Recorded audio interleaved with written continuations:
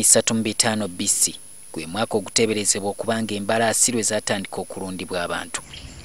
Eyo mu nsozi ze Ural, Botai ne Kozai ebisangibwa mu Kazakhstan, obujulizi obwoleka kino gye bwasangibwa abanoonyereza mu 2009.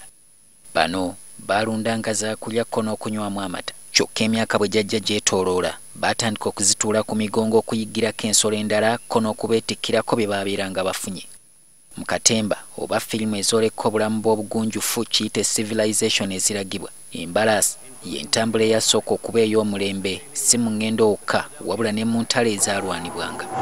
Mpola mpola enkola eno yabuna mu nsi yonna, wabula wano mu Africa amawanga matono nnyo agasobodde okusimba omulaka ku ky'okulunda embalaasi olw'ebizibu ng'ebivu ebyazita ennyo naddala wano mu Uganda.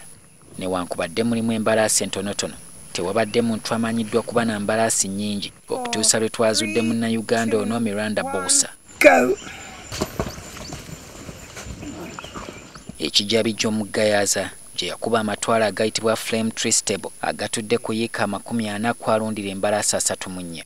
Yatandika okulunda embalaasi emyaka 18 emabega, wabula ekirowoozo ky'okuzirunda mbungi yakifuna emyaka 5 emabega oluvannyuma lw'okumanya bw'ayinza okulwanyisa ebivu ebyazita ennyo nga zaakajja kuno. Embalaasi zo kirungi ozikuumire mu kifo awatali bivu oba ozigeme. John Kinyuwa nga mukugu mu by'embalaasi yakola ogw'okuzirabirira. Antegeezezza nti embalaasi emala omwaka gumu n'olubuto era ezaalira ku myaka 4 oba 5 kyokka nga bw'ezaala abalongo omu atera okuttibwa. And usually they always give hard time to the mom, suckling. So to keep them good and healthy, emu okula obulungi kirungi endala n'ogijjawo. So it can grow happily and healthier. Nsolo eyeetaaga ekifo ekigazi ddala okusinziira ku mirimu gy'ebeegenda okukola, wabula endiisa yaayo kikulu nnyo okusobola okugejja n'okufuna amaanyi. Also, you have to groom them every day. You have to feed them every day balanced diet, and you have to monitor. Zirina okulya obulungi zibe n'amaanyi era olina okuzikebera embeera yaazo mu buli bbanga eggere. Horses, you have to school them every day.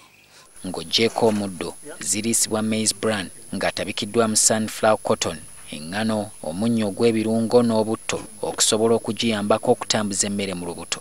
Kavuna ekkuta obulungi eba neetegefu okukola emirimu ng'ezaawa n'ezikola ogw'okutambuza abantu abayiga n'aba abeetegekera empaka z'okuzivuga. Kirabika wano ne bwenkuba ekigwo nja kusigala simenyese.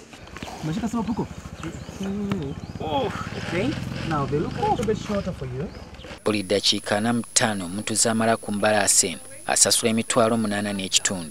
Ennaku za wiikendi ze zisinga okujjuza era nga mu nnaku ezo 2 zokka bayingiza obukadde obusoba mu 6. Si nnyangu kuvuga nga bw'ogiraba etera okubeera n'eddalu.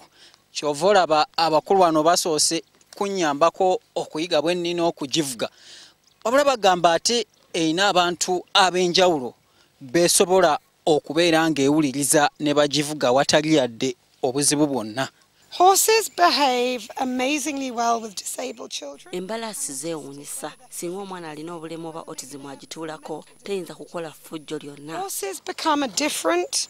Abantu kikula kino bayigira ku bwereere.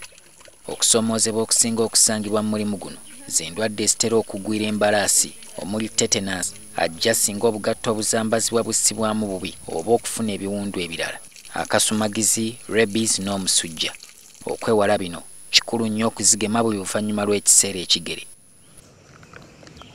Embalaasi esobola okuwangala wakati w'emyaka 25 n'ana era bw'etuuka awo bw'eba teriiriddwa esobola okuttibwa.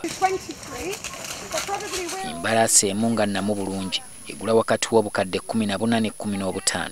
Kino kiyinza okukyuka singa bannayuganda abalina ensimbi beeyongera okuzigula olwo ebbeeyi yaazo n'egwa nga bwe guli mu mawanga amalala okusobozesa ne bamufuna mpola okuzeetuusaako.